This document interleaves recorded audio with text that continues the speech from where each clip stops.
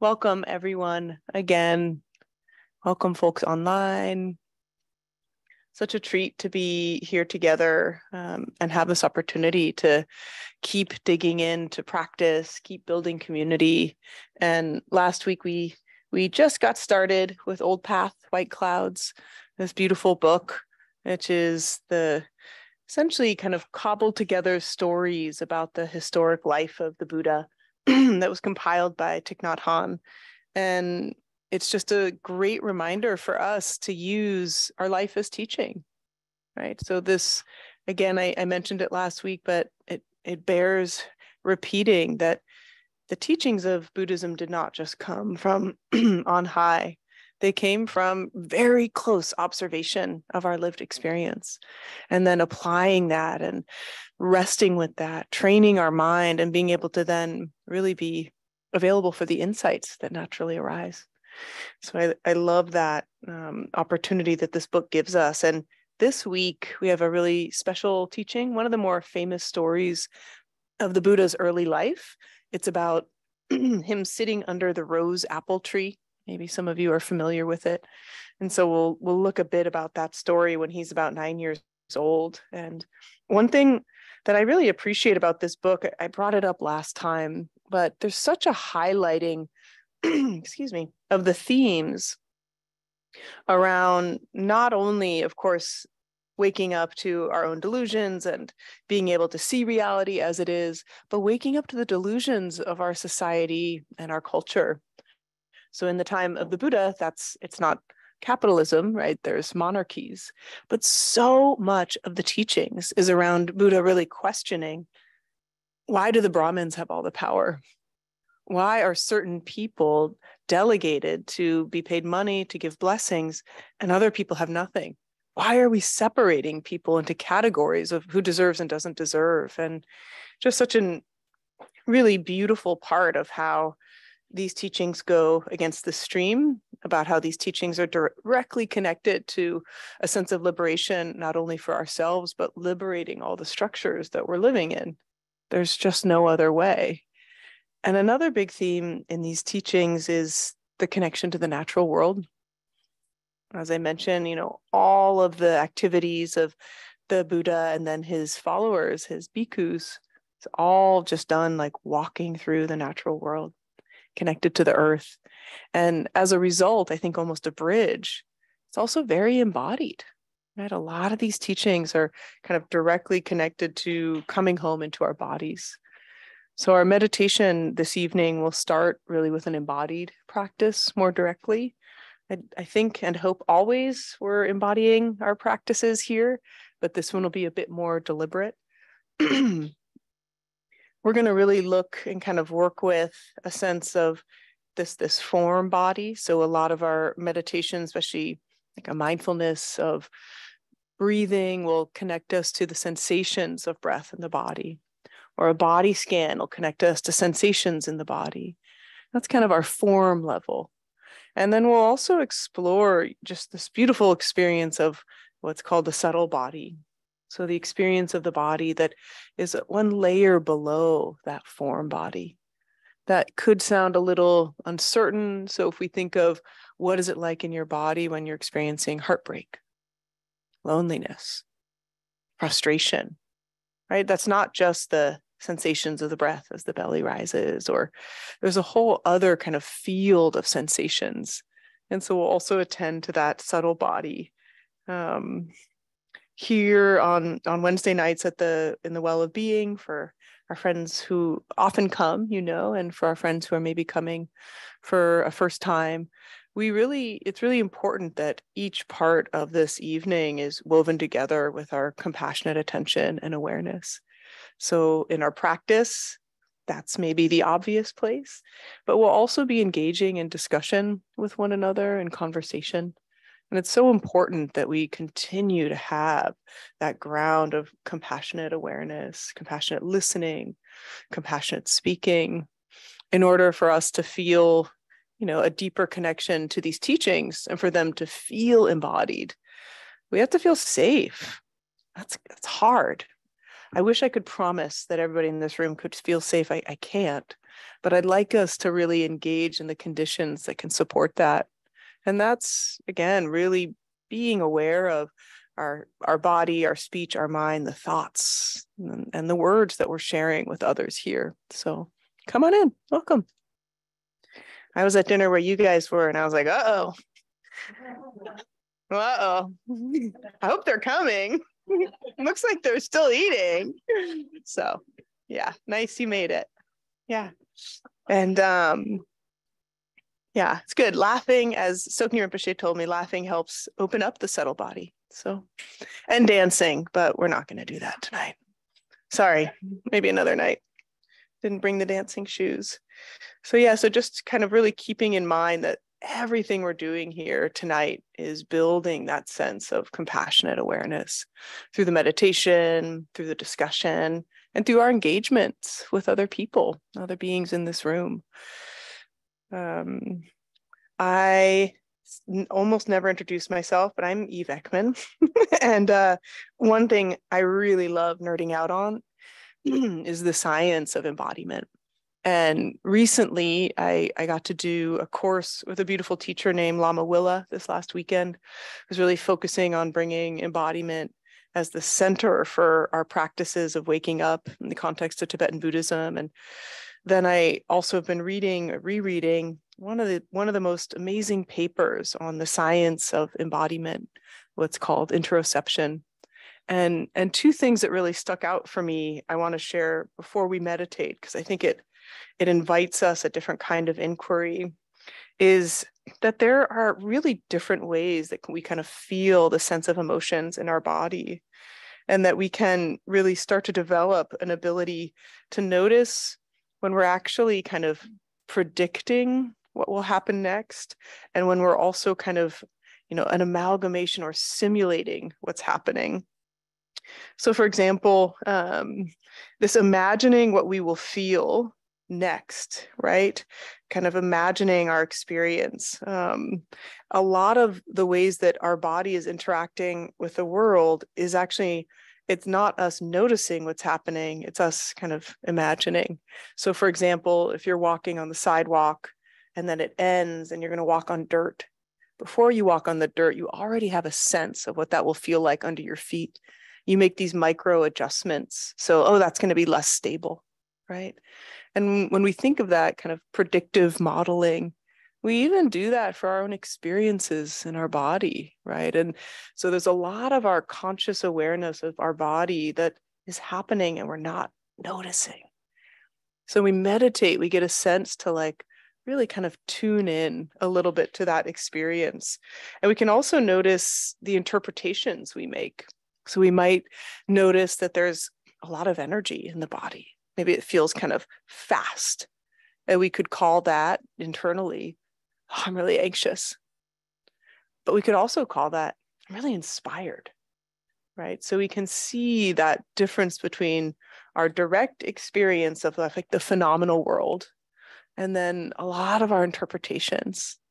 And so in this practice, the invitation is going to be as much as possible to really kind of just get that fine-grained sense of what's happening in the body, the level of our form body, and what's happening in the body at the level of the subtle body, without a story, without a prediction, without an elaboration. So that is what we are going to get started with here. So please find a posture that can support you for our practice together.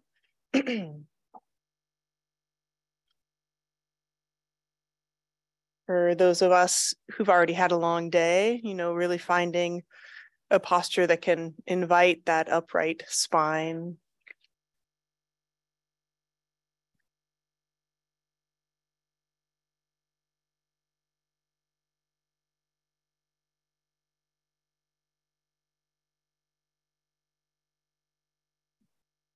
And if it feels comfortable to close your eyes, allowing them to be gently closed.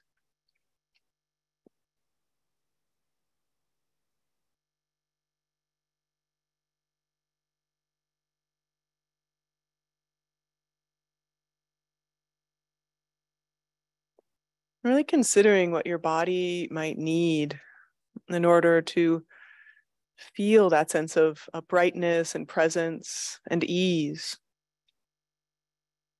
Maybe making some micro adjustments of where the hands are placed in the lap.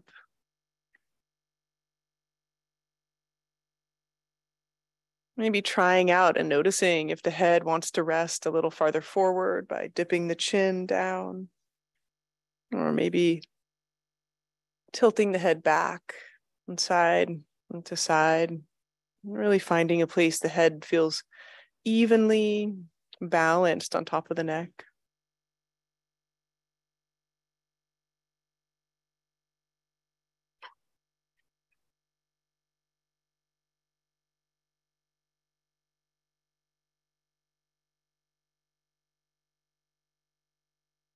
And as we become aware of our body, we can notice that our body is in a specific space for those of us in the center, right here on 24th Street.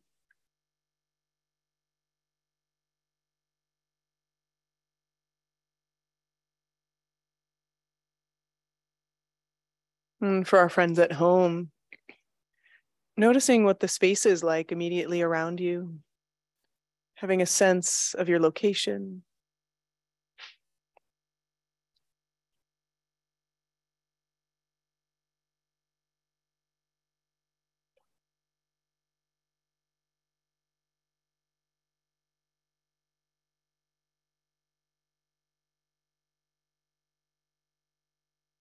And then connecting to the space outside of the room that we're in, the darkness of the sky.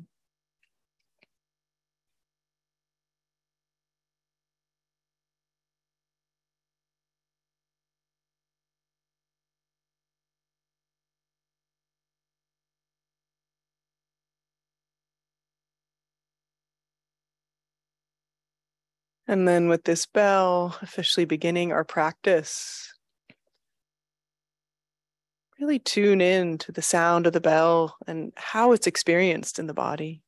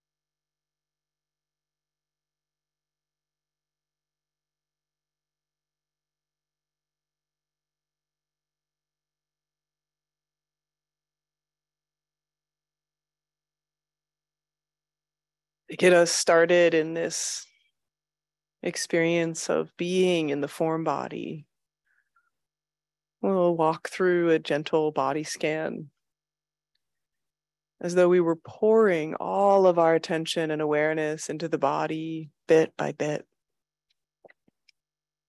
Beginning by simply noticing the sensations that can be sensed at the top of the head.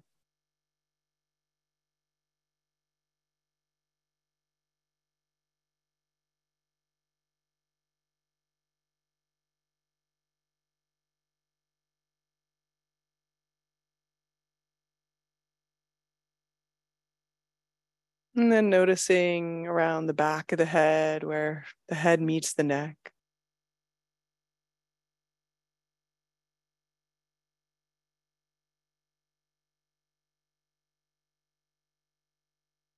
So gentle, this noticing or this scanning.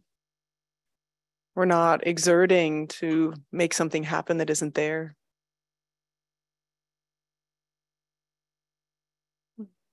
But we are engaging with this gentleness and curiosity, this part of our body we may not usually attend to. Giving this gift of our kind and curious attention just a bit longer in the back of the head.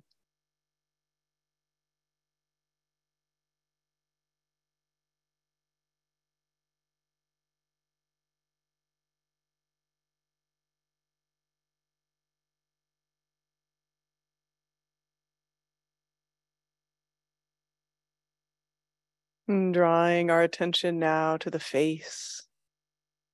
Such a rich area of sensation. Giving ourselves plenty of time here. As though we could fill all the tiny little cells with this kind and curious attention, noticing bit by bit by bit.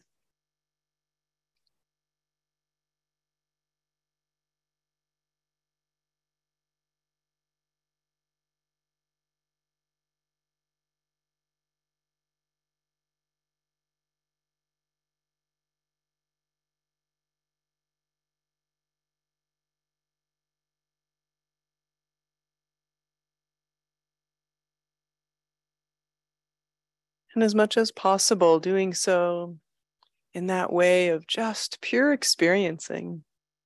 So if there's heaviness around the eyes, letting it be heaviness. Noticing if there's a thought or judgment around it. I'm tired or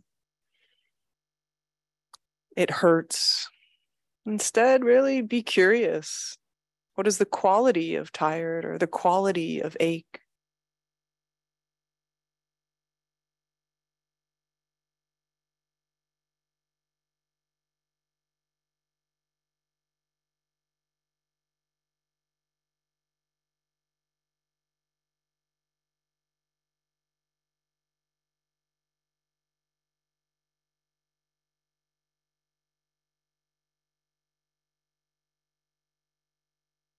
And for a couple breaths, feel the whole head, top of the head and the back, the face, and the experience of this entire unified field.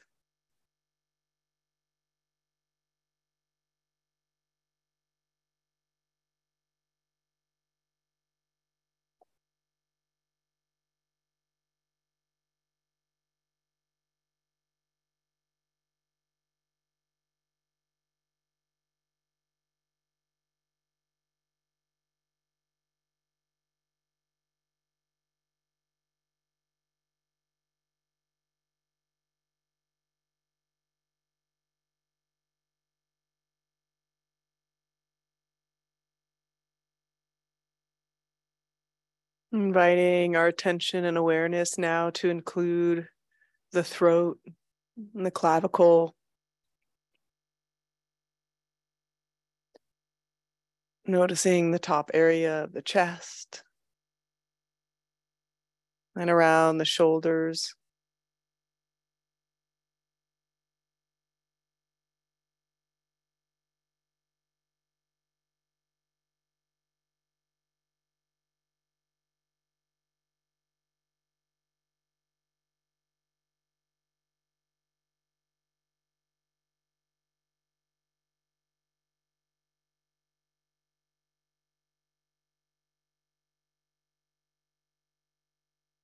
And continuing to notice the upper back and shoulder blades.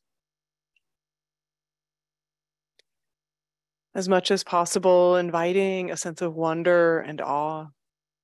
Just this incredible human body. All its capacity of sensing.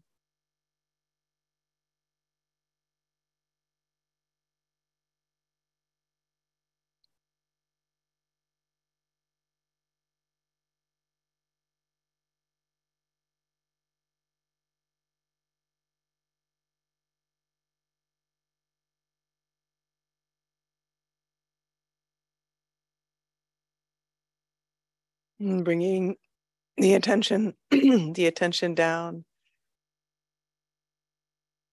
through the lower back, sacrum.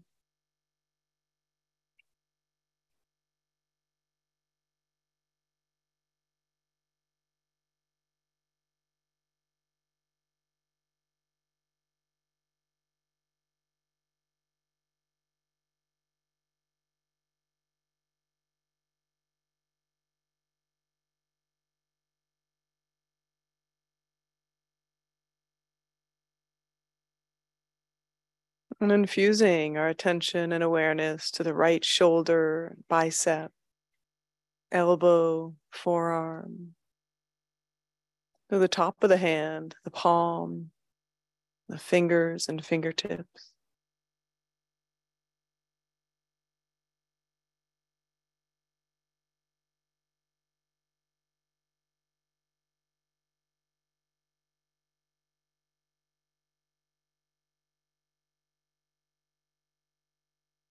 Notice if you're creating an image of your arm or your hand in your mind. As much as possible, feel the hand and the arm from within the hand and arm.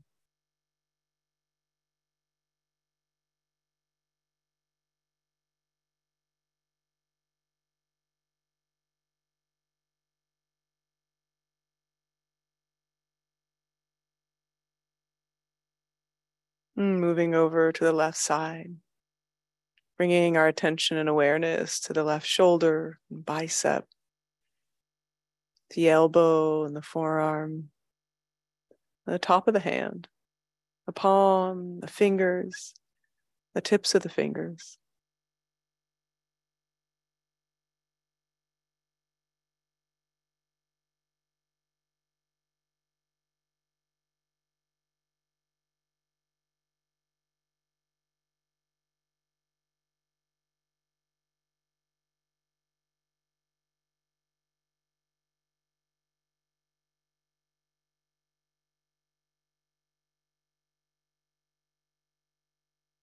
Continuing through the front of the body, over the chest and the rib cage, around the belly.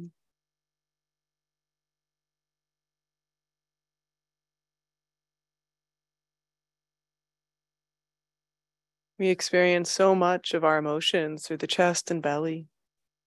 It's giving ourselves some extra time to just notice these areas at the level of the form body.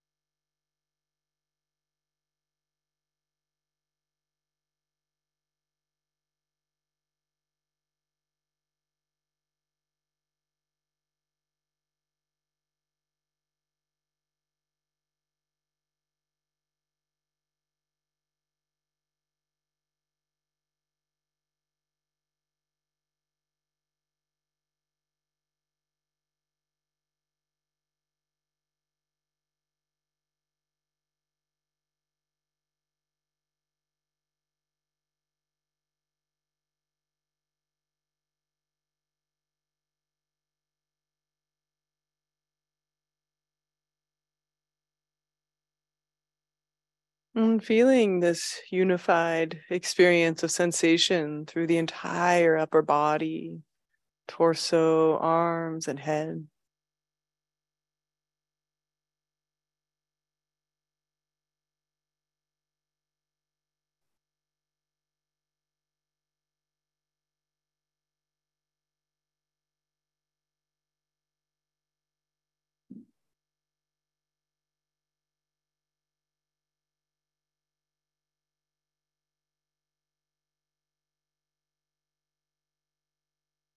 No problem if you get distracted at any point.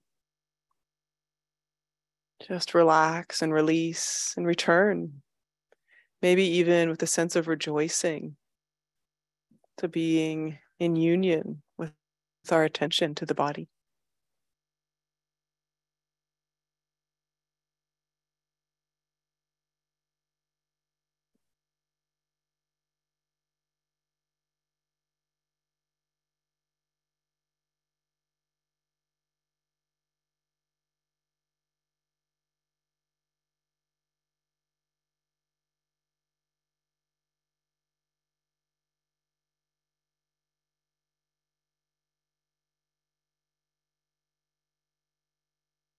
And then extending our attention and awareness through the buttocks and the right thigh, kneecap, the shin, the calf, the ankle and top of the foot, and the sole of the foot, our toes, and the very tips of our toes.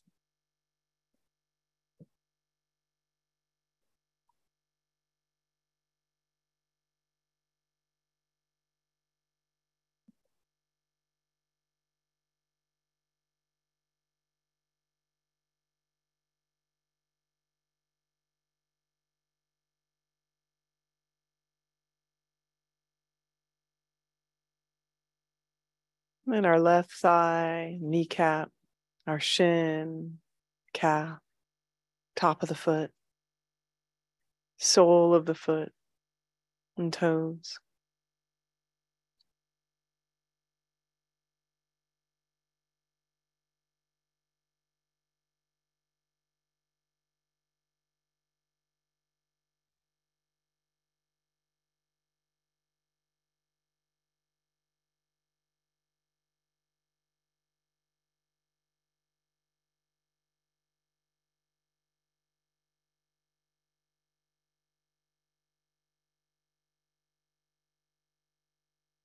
And feeling this incredible unified presence of being in this body. So many sensational pieces, parts.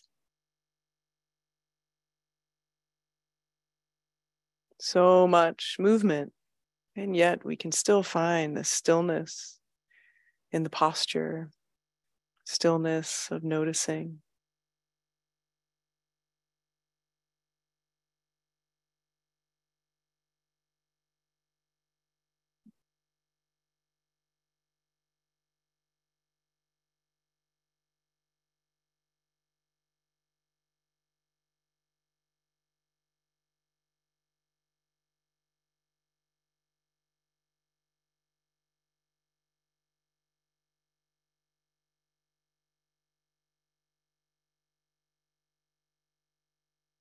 And gently slowing our next breath and feeling as though we are drawing it in from the soles of the feet all the way to the top of the head. And then exhaling from the top of the head back down to the soles of the feet. And repeating that a couple times, unifying our breath and our awareness of the body.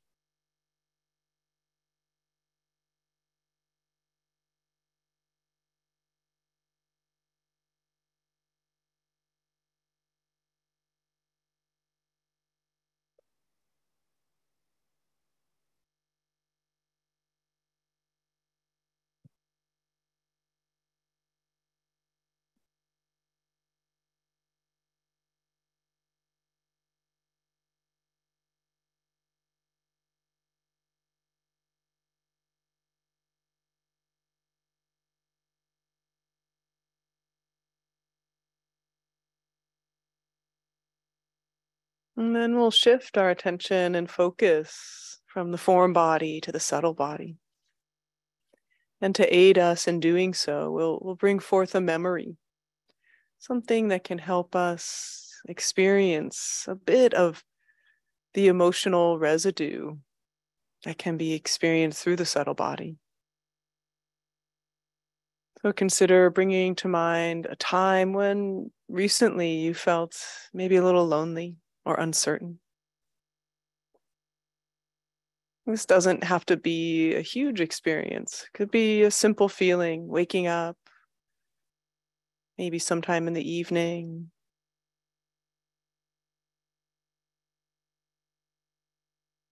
Maybe a sense of worry if loneliness doesn't come to mind easily.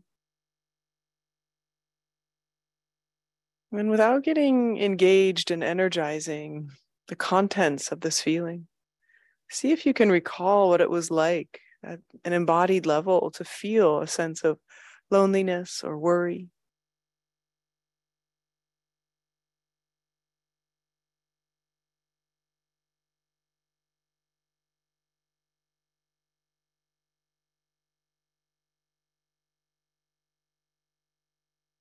For many of us, this may quickly usher in a whole cascade of different sensations in the body.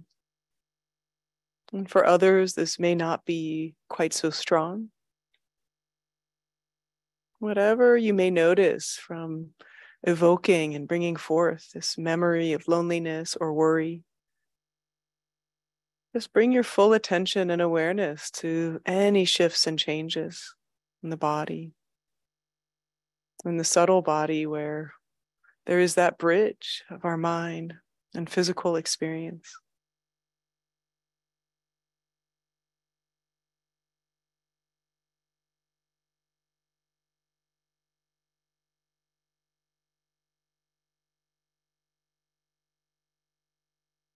Again, gentle curiosity with the sensations.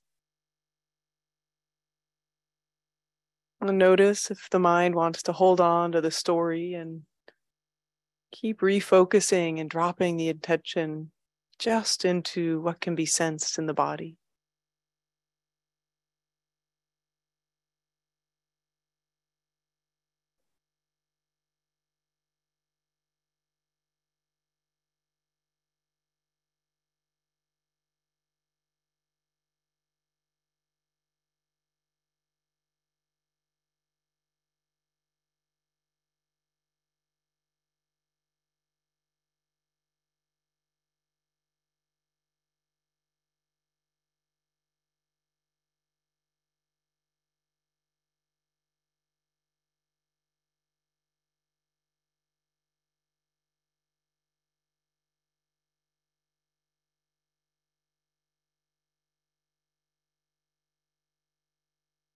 Feeling or imagining as though whatever sensations in the body are associated with this are perfectly fine, have all the space they need. And seeing if you can relax into the experience of the subtle body and this emotional residue, making it not a problem.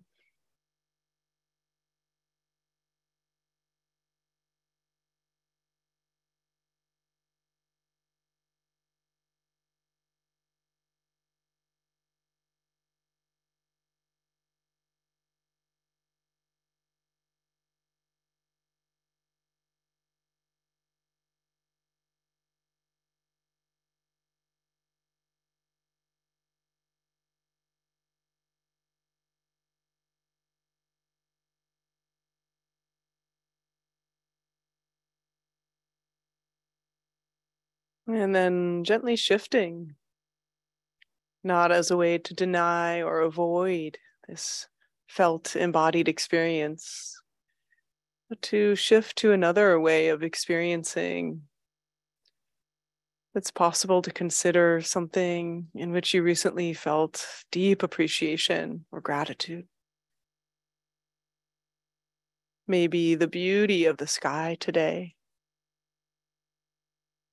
Maybe the smiling face of a friend. Maybe a memory of some joyful experience. Take a moment and bring something to mind. And again, focus not only on the memory and its contents, but the feeling in the body. The feeling in the body.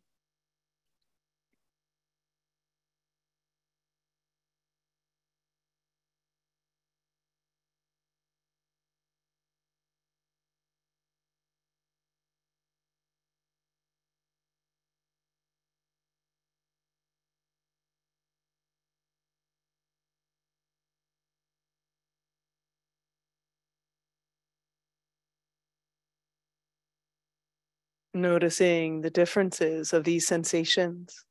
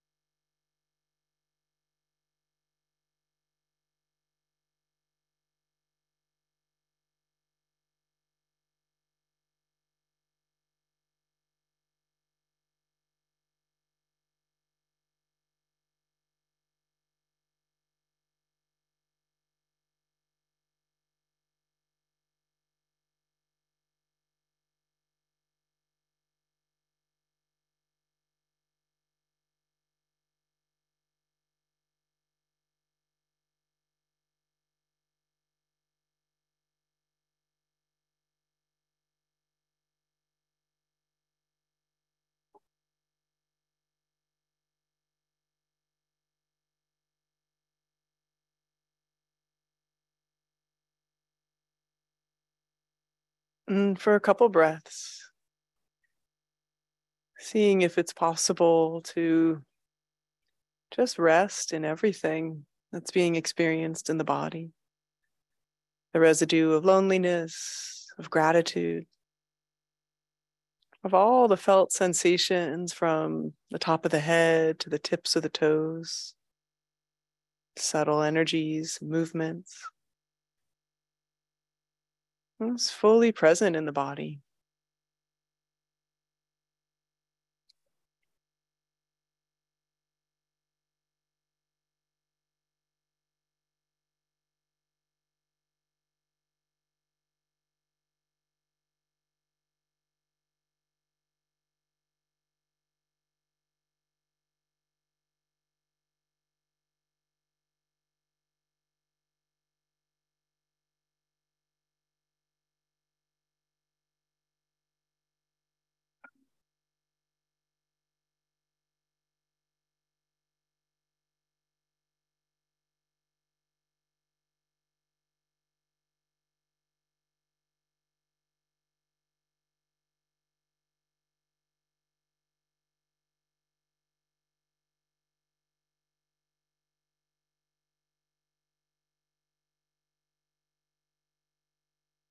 Thank you for your practice.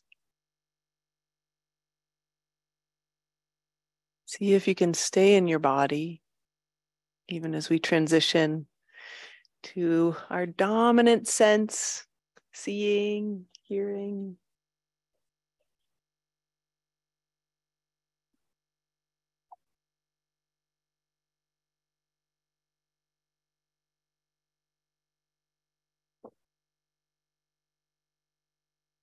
I haven't led a body scan in a really long time. That was nice. Curious for folks, anything you noticed? Maybe the progression from the foreign body to the subtle body.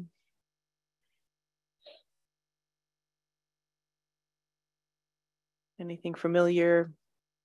Yeah. And yes. Yes, please. Thank you. I like your sweater. Hello? Can you hear me? Okay. Can you all hear? Can you hear me? Can someone give a thumbs up? Yes. Thanks. Yes.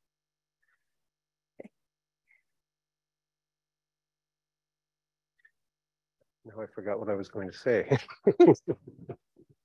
No,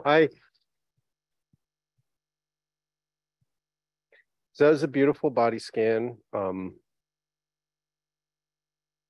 All the time that we spent up here was really helpful. Mm. You know, it was thorough.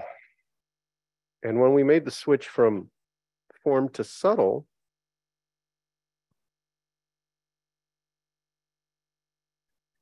and this is something I've realized and found before, but I was experiencing it in the moment and just wanted to share that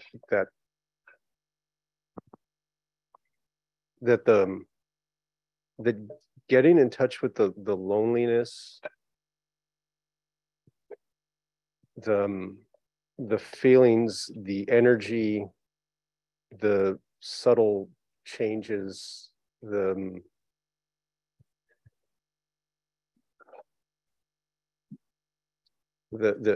flow of energy and the feelings that were coming over me. I'm not always good at doing this, but I was, you're a fantastic guide, and so not attaching, thoughts and clinging and aversion to what's going on, minus the thoughts or clinging or aversion to these feelings. Although there was a lot of variation, they weren't very different in nature. Yes. Great. Right. Yeah. The joy of seeing somebody, right, that I love, the loneliness of, being signal and finding myself alone a lot, those feelings are just different levels of intensity and sensation. Beautiful. Yeah. Thank you. Beautiful. Yeah. That's amazing to hear that description. And I think really hard to get ahead of our preference. It's, because it's like, oh, but no, but that one feels good, right? But does it, and it does, right? And yet I think we make even a bigger story. It's undeniable that there are, these psychological experiences associated with emotion, but we really hang in there, right? Our kind of desire to kind of keep it going can be really strong, and especially with loneliness, it's beautiful. It's a natural human emotion, right? And not pushing it and kind of expecting, it to be different or a certain way. It's a lot like, when we did the mindfulness of phenomena last week, and when we hear different sounds, often like, oh, I don't like that sound. Just a different tempo or rhythm, or what is it that you don't like, right? Thank you so much. Yeah. Anybody else? Any reflections, questions, insights?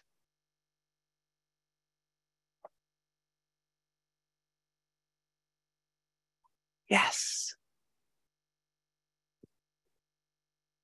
I think I see something online too after. Hey, so at some point, I shifted over into a feeling of real expansiveness. Yes. The vantage point really shifted for me. It reminded me of some fevers I'd had when I was really young, and so I started to feel kind of scared of that. I'm not exactly sure what's going on in that process, but it just reminded me of these states that felt really negative when I was younger. Interesting. And that was when the expansion was happening? Yeah, just the vantage point really shifts way farther back. Yes. More open field. Yeah. And then suddenly that brought up these memories. Interesting. Yeah, I'm not sure I can speak to the memories, but there might be an association. The subtle body isn't in the body. And often when we do subtle body practices, we feel bigger, right? There is a energy field. Sorry, that's the scientist in me. Energy field going larger, right? And it's whether or not, well, it's arguable whether or not we can measure that at this point. There's different scientific point of views. First person introspection, can we feel it? I certainly feel it. I know that there's a sense of expansion. Sometimes people call it a dissolving when it becomes even more potent. And the subtle body has that contour or lack of contour. So maybe there's maybe something that was a little more threatening with the fever state when you were young, which I've never thought about fever as an altered state of consciousness, but it is. Anyway, so I don't know, but thank you for sharing that. Yeah. Do I see something from our online friends? Yes. Hi. Hi, Denise Diane. wrote in the chat, thank you very much, Eve. This felt like gentle radiance, even when touching loneliness. Denise put that in the chat. Oh, thank you. Simple radiance, even when touching loneliness. Yeah. Wonderful.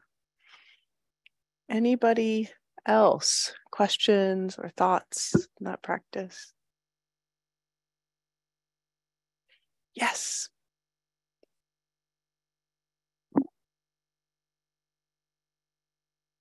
Thought it was really interesting when you evoked or you asked us to bring up a feeling of loneliness and to remember a time when we felt that. And so I did, I pulled up a time, but then I took just the feeling and removed the time or removed the context. It was really interesting how, going back to the gentleman over here said how that, when you just sit with it and observe it and you take away the context or the event, it just becomes a beautiful emotion. Yeah. So that was really interesting. So beautiful. Thank you. Yeah. And, I really think it's such a powerful experience too, for us to see that shift, right? A lot of the times when we are working with our difficult to feel emotions, our strategy is like, let's think our way through this, or let's distract, or like anything but feel it. And then we feel it and it's like, oh, okay, right? But it's so hard. And that's why we use meditation, right, as our training ground, so that slowly we maybe can start to apply this when we're feeling that. I don't know about you all, but the loneliness feeling was recent in the last couple of days. And how do we bring that, that let me meet this, let me just be with this sensation and not the story? So helpful and such a profound practice, right? We're kind of cutting through a habit, a delusion that our feelings are everything. If I feel lonely now, I am lonely, as opposed to this is a feeling of loneliness. So thank you so much. Yeah. Okay. Moving on. Oh, Claudia, please.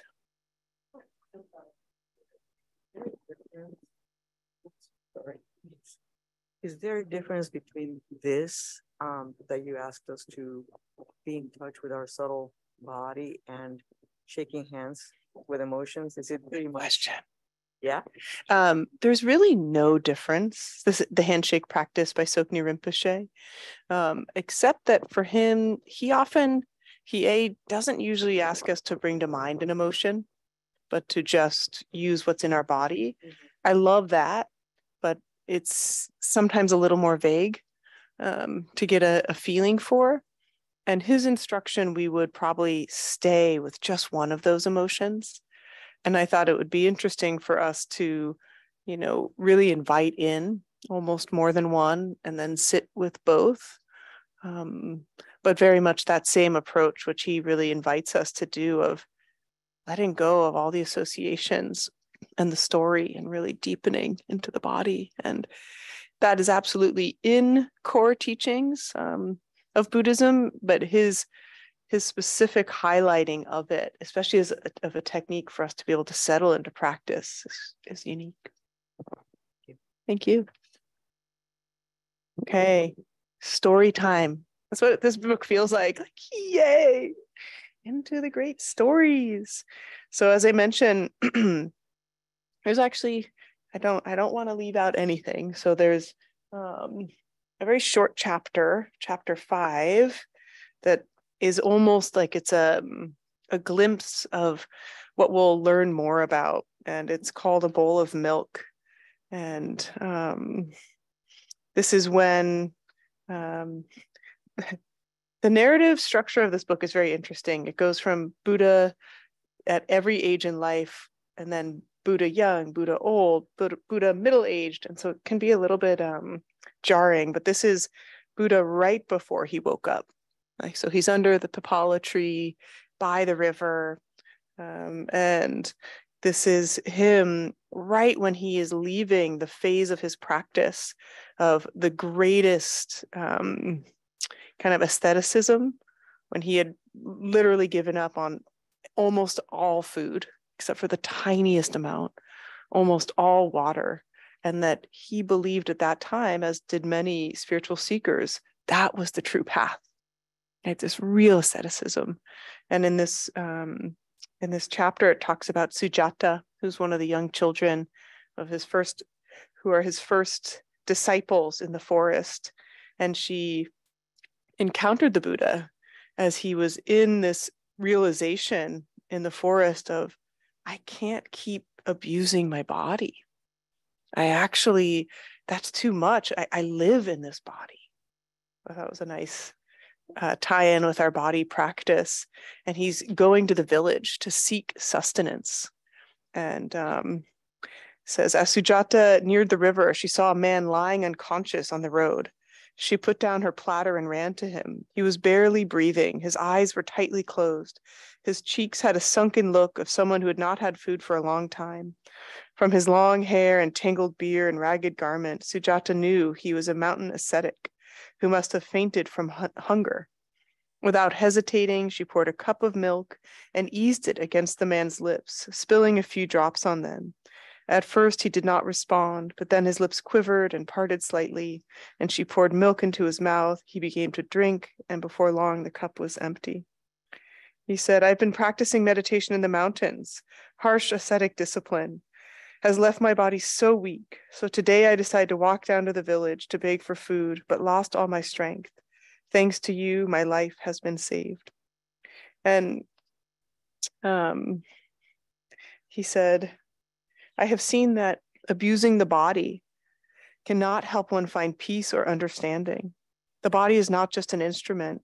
It's the temple of the spirit, the raft by which we cross to the other shore. I will no longer practice self-mortification. I will go into the village each morning and beg for food." And, just this, it's interesting to think of the many views that we hold of our body on our spiritual journey and practice. I think we can do pretty intense pendulum swings. And we can think, spending time thinking about your body, it's just so egocentric. Like, I don't need to go to the CrossFit gym. I'm just going to sit and meditate, right? And that's not necessarily right or wrong, but like, how do we get into this, what then Buddha discovers, the middle way of really honoring the body? Like, we can't only just focus on our practice and hope that our body will sustain us. Like, we have to have movement and nourishment. There has to be like a real reverence for the body, but not an egoic attachment. It's such a subtle difference and shift. And it's interesting, in a later chapter, he'll get in a lot further to how he came to that realization that it just is not possible to wake up without the body. And yet many of the practices I think we encounter, some of us at least, and along our way, are really focused on the mind as though it were separate from the body, like we're training our mind.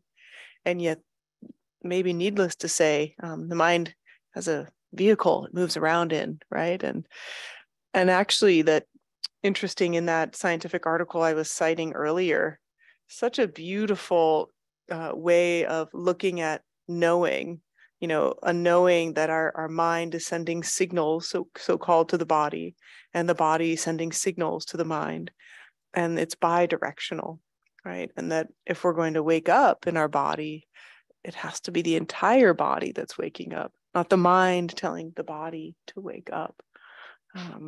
So I just thought that was it's like a 2-page chapter, but a very sweet little reminder, and kind of one of the many ways in this story that really honoring and inhabiting the body is woven in. And after the Buddha is nourished with this wonderful milk, he decides to tell the children the story of his life. So we move into this next chapter. Yay. And so this is the story of the rose apple tree. Are folks familiar with this story? Heard this before? It's one that's somewhat often cited by teachers. It's quite a beautiful story. Let's see here.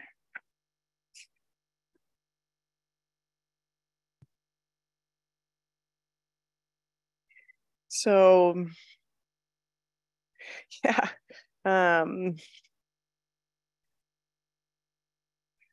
There was a big harvest festival, and sorry, not harvest, it was like the first plowing of the year. And it was when Siddhartha was 9 years old, and he was allowed to kind of be invited to this festival, which was pretty rare. Most often he was kept inside the palace walls. And I think, as maybe all of us know, there was this prince, right? The highest level in the society at that time, just this beloved son of a very powerful king.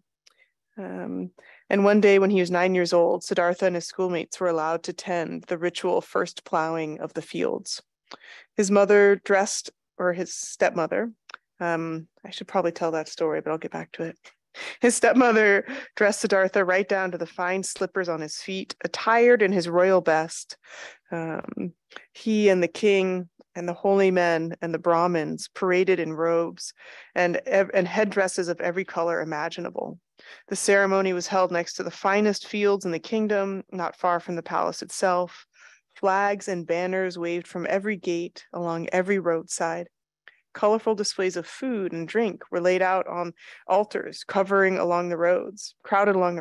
Minstrels and musicians strolled among the throngs of people, adding to the mirth and merriment, to the bustling festivities. Holy men chanted with utmost solemnity, and Siddhartha's father and all the dignitaries of the court stood facing the unfolding ritual. So you get a kind of feel, right? This big celebration and ceremony. And what's really interesting is Thich Nhat Hanh uses this as a opportunity to really start talking about the inequality in the society at that time. Mm. And the inequality in the society at that time, as I mentioned in the beginning of our evening, is a huge part of Siddhartha waking up. And so he asks his mom, stepmom, why is the ceremony so long? And why must the holy men chant so long? And she says, they're reciting the Vedas, my child. The scriptures have a profound meaning, handed down by the Creator himself to the Brahmins countless generations ago. You will study them soon. He asks, why doesn't Father recite them instead of having the Brahmins do it? She says, only those born into the Brahma caste are permitted to recite the scriptures. Even kings who wield great power must depend on the services of the Brahmins for priestly duties. And in the next chapter, and I'll just read this ahead, you see that there's a real, in some ways, like monopoly on anything spiritual happening that would be presided over by the Brahmin caste. So you have the kings, but even the kings need to bring the Brahmins in. But it's not only at that high caste or level. So a little bit later in Siddhartha's life, a couple of years later, it says one day as he was passing a straw hut, he was startled by mournful cries from within. He asked his cousin to enter and inquire about it, and learned that the head of the household had recently died.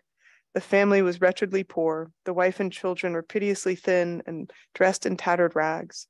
The house was on the verge of collapse, and Siddhartha learned that the husband had desired the services of a Brahmin to purify the earth before rebuilding their kitchen.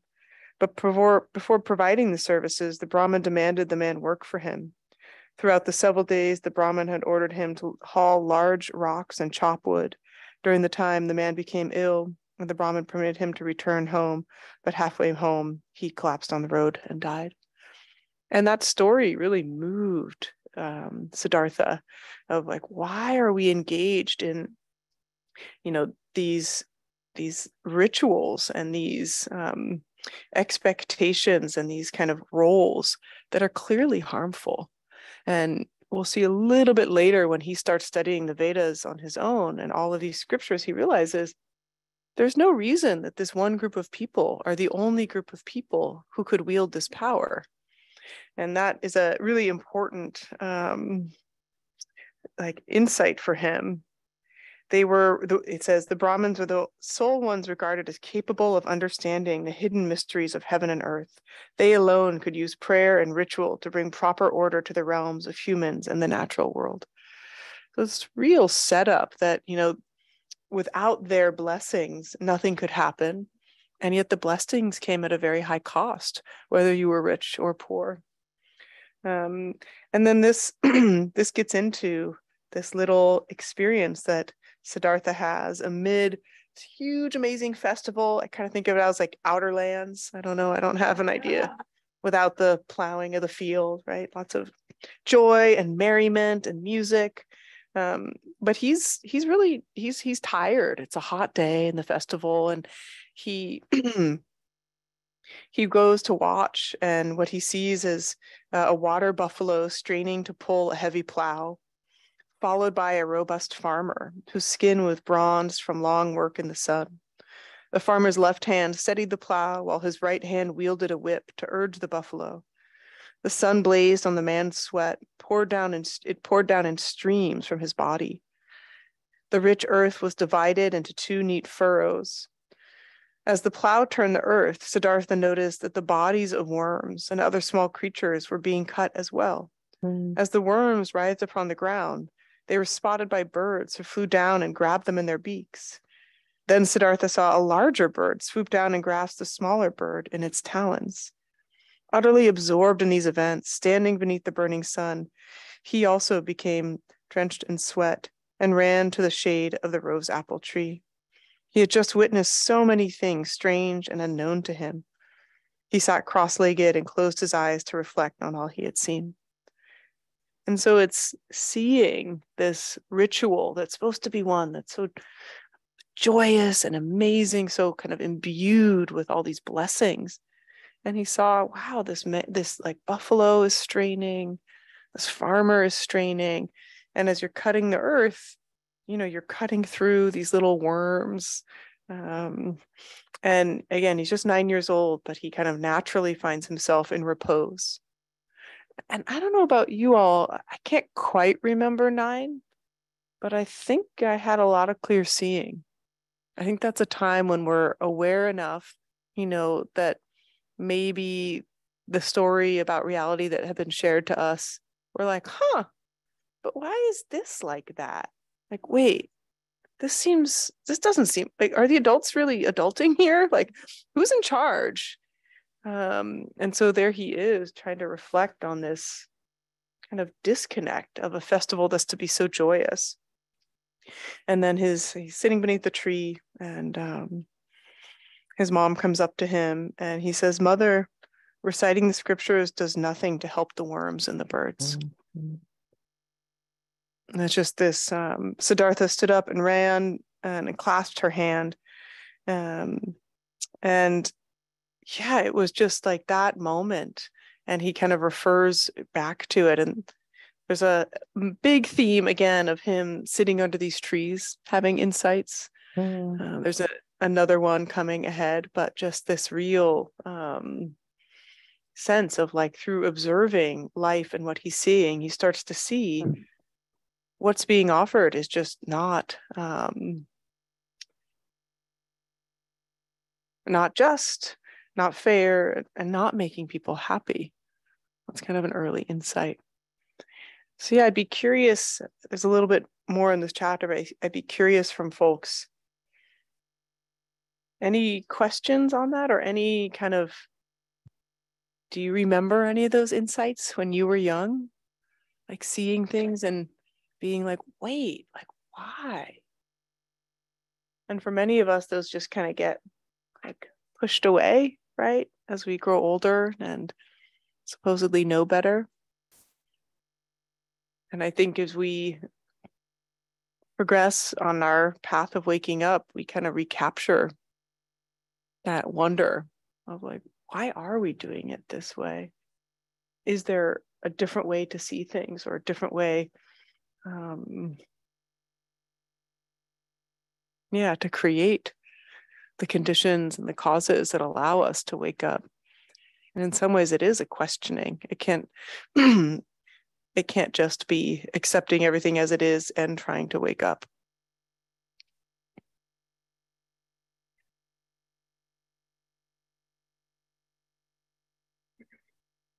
Yes.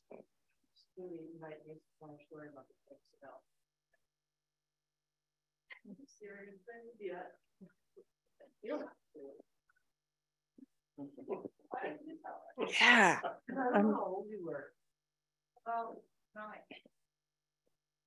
What grade are you in when you're 9? Fourth grade. Fourth. I don't know.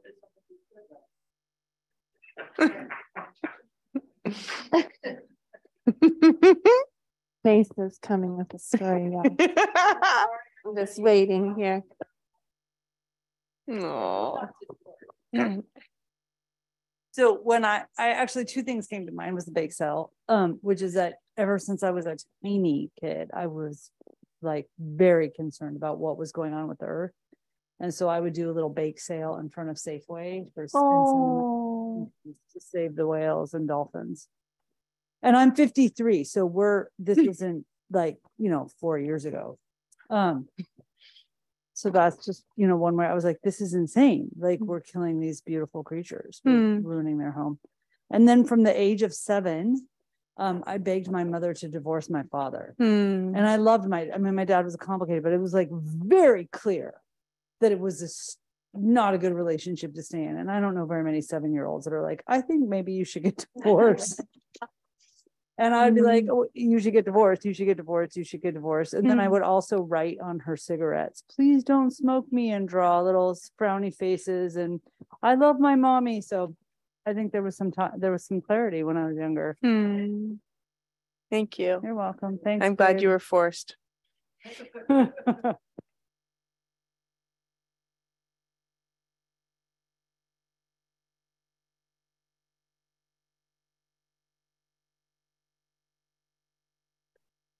I remember definitely here, I grew up in the city, probably around 9, but maybe even earlier, of like, wait, why are we okay with so many people who are unsheltered?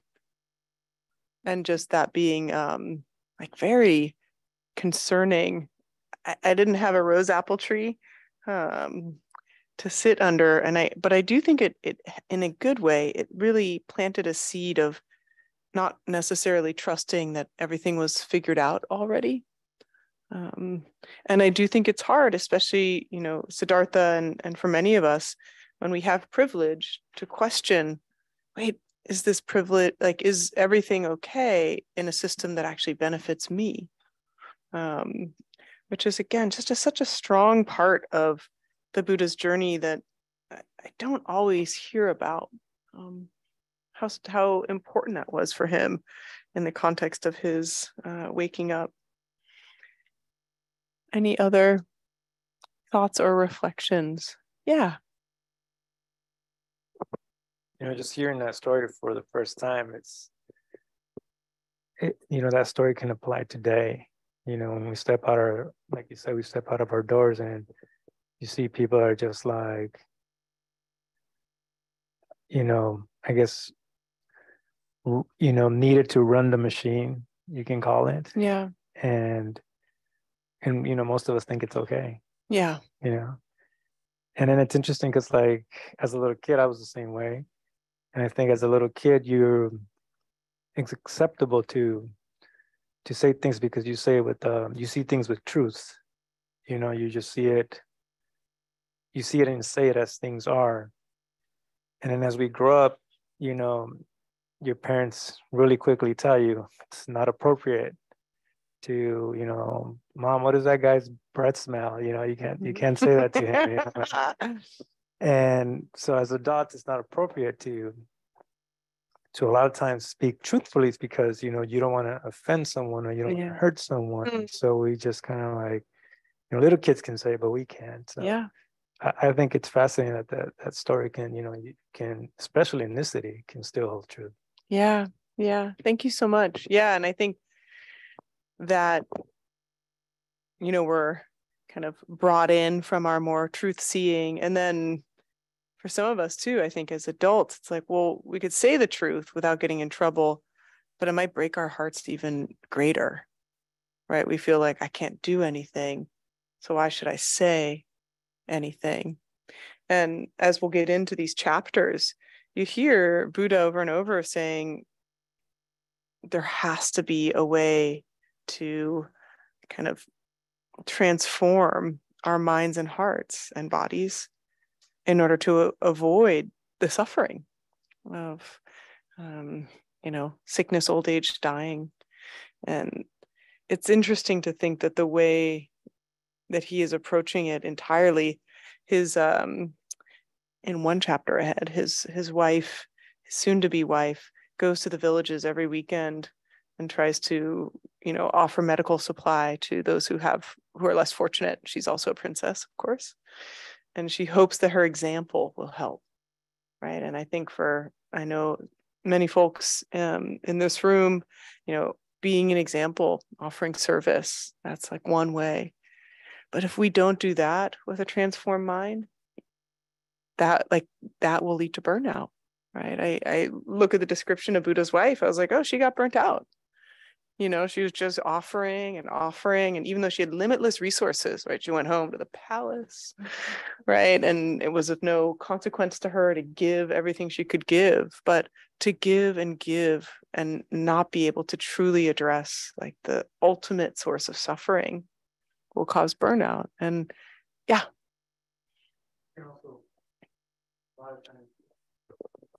You can give and give, but if people don't want to receive, that can definitely lead to burnout. Yes. Yes. And in this case, they were receiving, but absolutely. Yeah. Yeah. Lately I've been experiencing that with my own family. And it's just really interesting how, sometimes I would just say it's just like if people are not receptive to it or in the right mind space, it's just like eventually you're going to get burned out. Yeah. Right. And, the training of really like developing, again, just like back to our practice, like just being able to feel the sensations of emotion as sensations. It's like one little part of all the little pieces of transformation needed so that we can kind of meet and face and work with the realities of this world. And not that we transform our mind, heart, and body, and then we can just kind of hang back, but so that we can like lean in. But family is like the last level before enlightenment, just for the record. Like maybe not this lifetime. So yeah, I see your hand.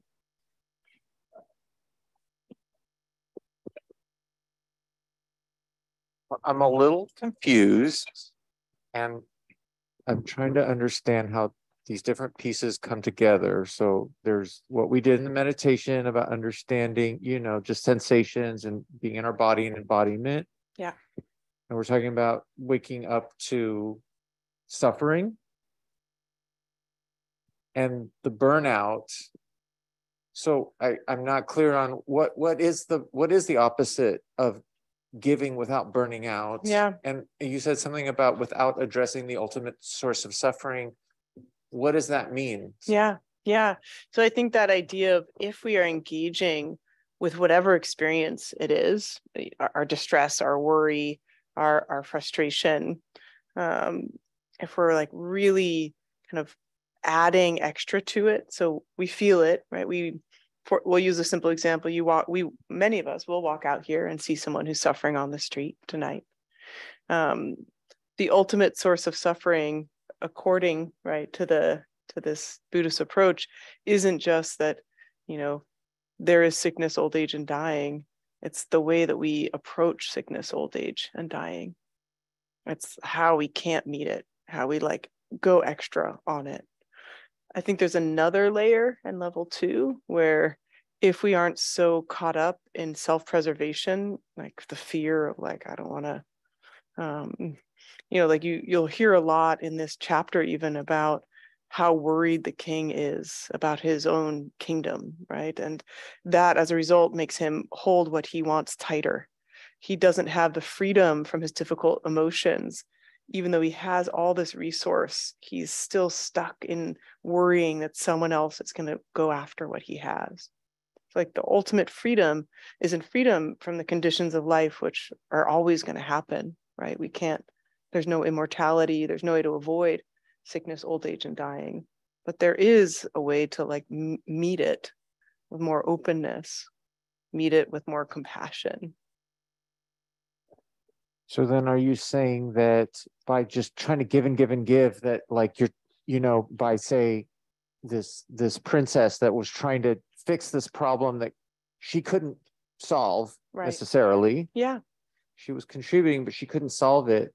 And that sort of endless, that is like a source of conflict right there that she couldn't resolve. Not that she couldn't resolve the suffering, but that she couldn't meet the fact that she can't resolve the suffering. So like, spoiler alert, when she becomes a nun, right, way later, she's still offering herself and her services to help others, like completely dedicated. But in addition to like giving, ointments for wounds, she would be training, these folks who are distressed in how to calm their mind and how to calm their heart. Because even if their wounds are addressed, those kind of difficulty of all of the stickiness of our emotion, all of the delusion, all the craving, all the grasping will still follow us. Yeah, thank you. I appreciate like kind of weaving them together, because it's interesting in this story, like every little piece of the teaching shows up just a little bit, and then by about halfway through, he literally is just giving you the 4 foundations of mindfulness, and it's like really clear what the teaching is. But in these first stories, it's like a bit more subtle. And even this, him highlighting, reciting the scriptures does nothing to help the worms and birds. Like it's just putting down this first little breadcrumb where we start to see the evolution of his consciousness towards this true liberation, right, from those habits and patterns. So thanks. Yes.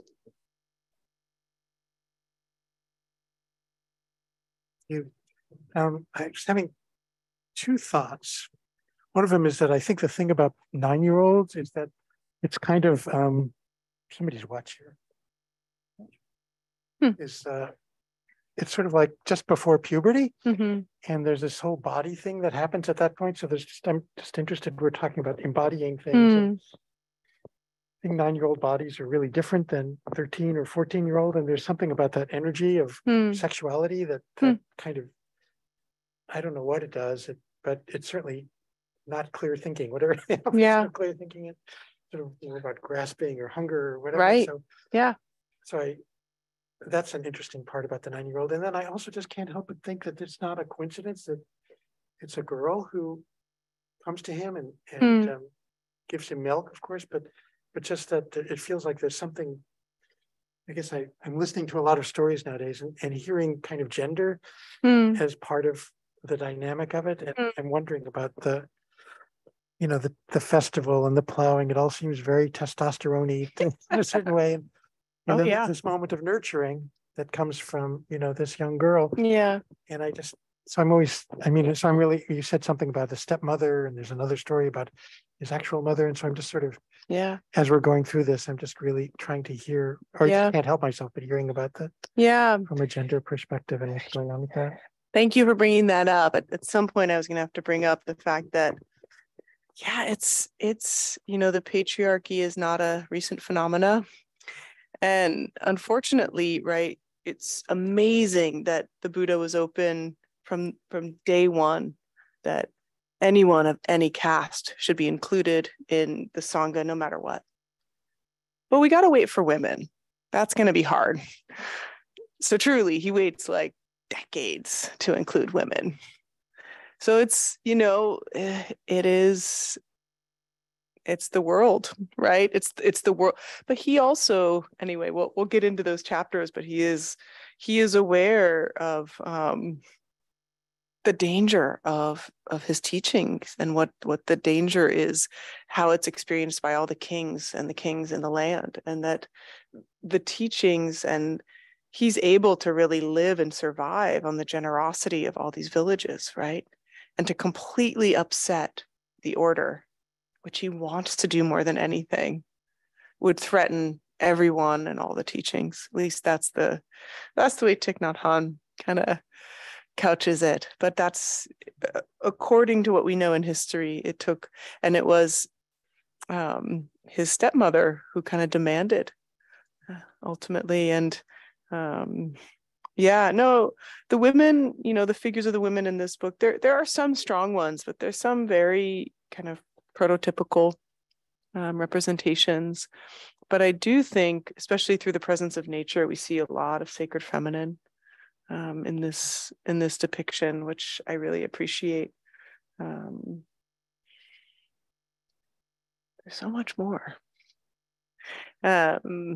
Just because we brought it up, and it is in this chapter, the Buddha's mom You know, it's interesting. You think about early childhood adversity, and often, you know, that can be a source of, needless to say, great pain and also growth. And his mother died when he was only 8 days old, and her sister came to take care of him. And in this book, at least, there's nothing about that really early loss, right? That's undeniable. And I know we've shared in this Sangha and other Sanghas I've sat in, loss is often one of our greatest Dharma doors, right? We come into the practice through difficulty, not because things are awesome. So it's, yeah, also his experience, even though he had this great stepmother, like he lost his mom, you know, very early. And so that's, yeah, just another human factor of this beautiful teacher. Yeah, I just, it's so rich for me. I've read this book, I think I mentioned 4 times. I find it really supportive, but talking about it together, it's a whole other level. So thank you for story time. And yeah, let's take a minute to dedicate our practice.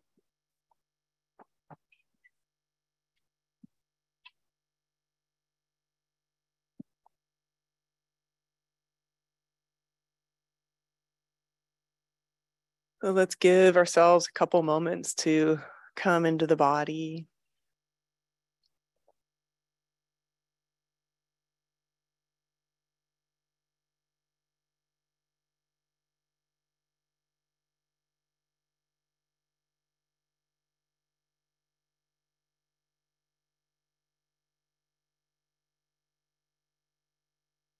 And considering the words of the Buddha in this chapter, that this body has a sacred home, as the raft which gets us to the other side.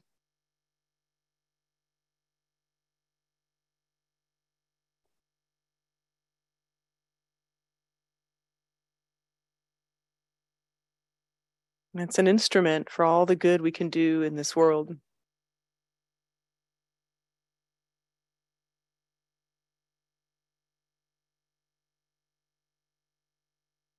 And if it feels comfortable, this bringing hands together at the heart to connect to the motivation and intention for our coming here together. Of course, to more and more wake up to the ways we get stuck.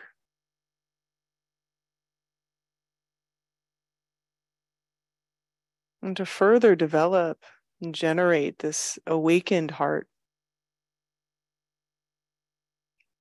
This natural and beautiful aspiration that we could be of service to all beings. And considering if there's any benefit from our gathered time here tonight, we offer that.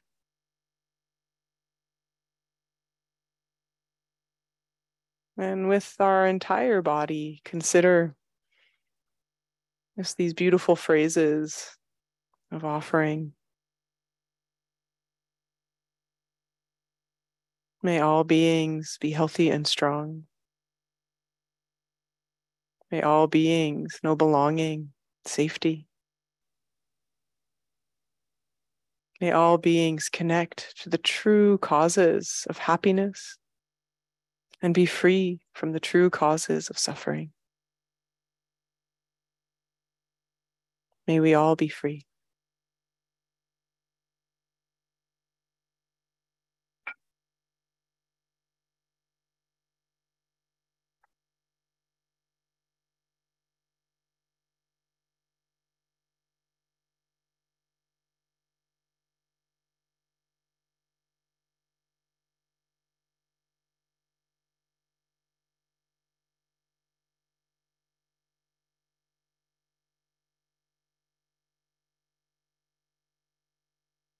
Thanks, everyone. If there's someone you've never met here and you want to say hi, that's cool. It's a nice thing to do. Hope to see you again soon. Gentle Donna reminder. Thank you.